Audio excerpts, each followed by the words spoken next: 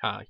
Today we're going to demonstrate the use of a technique known as mathematical induction, using it to derive a formula for something called the binomial expansion, which is used to expand out terms such as this, a plus b to the power n. Firstly, induction is a common method for proving mathematical statements. The concept of it is pretty simple. Firstly, you prove that there is an initial case that obeys some relation, and then you prove that if there is a case that obeys a relation, then it implies that the relation is true for the next case. Let's take a very simple example of proving that every positive integer divided by 1 is itself. So n over 1 equals n, where n is a positive integer. The little e-like symbol here just means belongs to, and the double line z means a set of integers. So as a whole, that sentence reads, proof that n belongs to the set of positive integers. Starting at the first positive integer, n equals 1, we can say 1 over 1 is divisible by 1, so it's true for the first case. Now assume it's true for n in general, and prove that if it's true for any n, it's true for n plus 1. Well, n over 1 equals n. Replacing n with the next positive integer, n plus 1, n plus 1 over 1 is equal to n plus 1. The next step in our formula, n over 1 equals n. We've now shown that if any case n over 1 equals n, then the next case of n plus 1 is also true.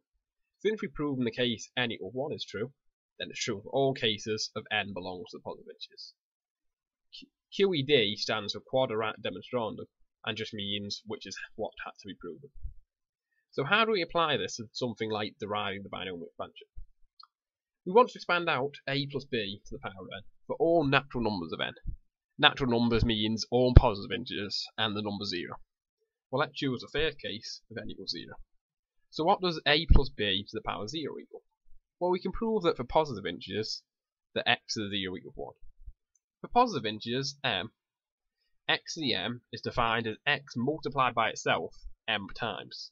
So xm over xn is x multiplied by itself m times divided by x multiplied by itself n times. Since division is the inverse of multiplication, we can see that if n is greater than m, all the x's on the top of the fraction will cancel, giving 1 over x to the power n minus m. Or if m is greater than n, all the x's on the bottom of the fraction will cancel, giving x to the power m minus n.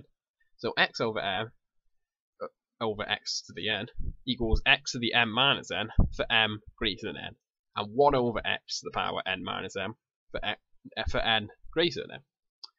We define 1 over x to the n to be equal to x to the minus n, so this just gives the case for all positive integers m and m that x to the power m divided by x to the power n equals x to the power m minus n. Now we set n is equal to m, and we get x to the power n divided by x to the power n, which obviously is 1, is equal to x to the power n minus n, which is x to the power 0. So a number divided by itself is equal to 1, a number subtracted by itself is equal to 0, so 1 equals x to the 0 for all x. So a plus b to the power 0 must equal 1. We need to now define a new function known as the factorial, which is represented by this little exclamation mark. N factorial for integer n means n multiplied by n minus 1 multiplied by n minus 2, and so on until it gets down to 1. So 5 factorial will be 5 times 4 times 3 times 2 times 1. We also define 0 factorial is equal to 1. So now we can rewrite a plus b to the 0 is equal to 1. And now we're going to write this in a bit of a weird way, like this equation here, and then we can rewrite this in terms of factorials n and k. And then we can rewrite this simply as summation of one term up to n, where n is equal to 0. Now this equation here is what we're saying will be the binomial expansion. So we've proven that a plus b to the 0 follows this equation. Now, to use mathematical induction, we need to now prove if it's true for the case n, it's true for the case m plus 1. Well, a plus b to the power m plus 1 is just a plus b multiplied by a plus b to the power n. Since a plus b to the power m plus 1 for integer n just means a plus b multiplied by itself m plus 1 times. And a plus b to the n just means a plus b multiplied by itself n times. So you just have to multiply it once more to get a plus b to the m plus 1.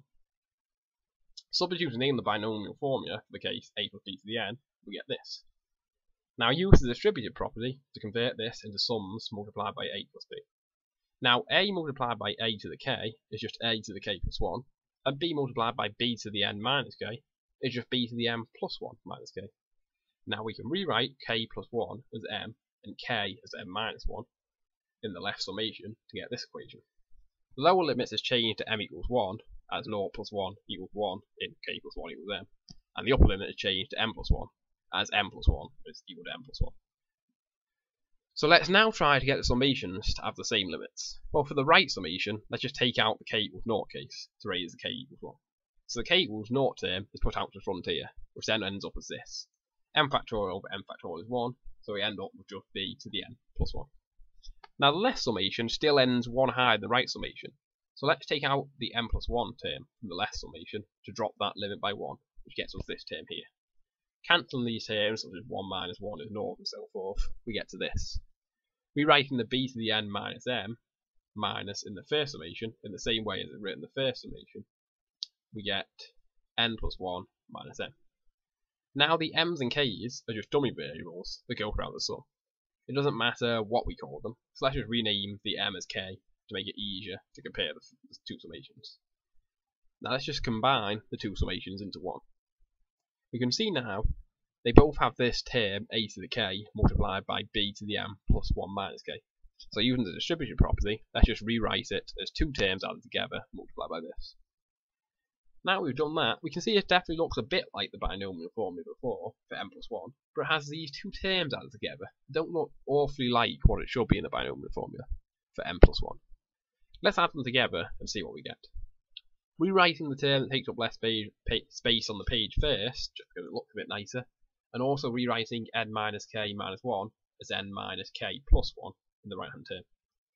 Multiplying the left hand term by n minus k plus 1 divided by n minus k plus 1, then the right hand term by k divided by k. We can do this because k over k is 1, so it's just multiplied by 1, which doesn't change it.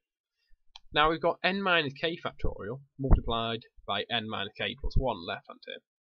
This is just n minus k plus 1 factorial, since from the definition of factorial, n minus k plus 1 factorial is n minus k plus 1 multiplied by n minus k, multiplied by n minus k minus 1, and so on. K minus 1 factorial multiplied by k is k factorial, for the same reason. Both fractions are now divided by the same amount, so we can add the top of the fraction together. Using the distributed property to rewrite the top of the fraction as a term multiplied by n factorial, we find we can cancel out the minus k plus k, and we now get another term that can be simplified into 1 factorial, m factorial multiplied by n plus 1, giving us n plus 1 factorial. Rewriting the bottom term, just grouping the n with the plus 1, and putting the k factorial after the term, takes up more space on the page. Now we can substitute this back into the summation from earlier to get this here. Now we want it to be a summation starting from k or 0, since that's what the binomial formula is. We can see that the term in front of b to the n plus 1 can be took into the summation, reducing the first term to k equals 0. Now we want the upper limit to be n plus 1, but we can also see that a to the n plus 1 is equal to this at k equals n plus 1, so we can bring that inside and raise the limit. We can now see that this is the equation of the binomial theorem, with n substituted for n plus 1. So we proved that if any n is true, then n plus 1 is true. We've also proven that n equals 0 is true, so we've now proven this for n is any natural number. This actually extends to n is any real number, however we don't know enough yet to prove this.